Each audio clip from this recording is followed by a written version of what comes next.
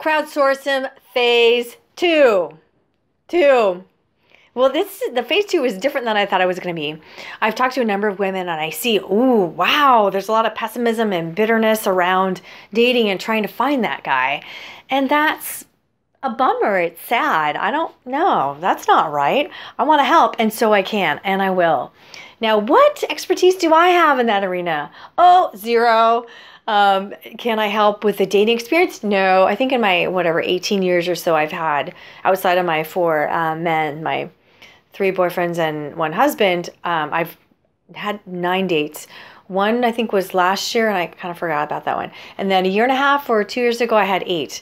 So no, can't help there. But what I can do is I can talk to you, I can talk to dating experts, and I can talk to different people and share different perspectives and try and figure out, well, what are those problems, and talk to the guys and the gals, and then let's figure out how we can solve this.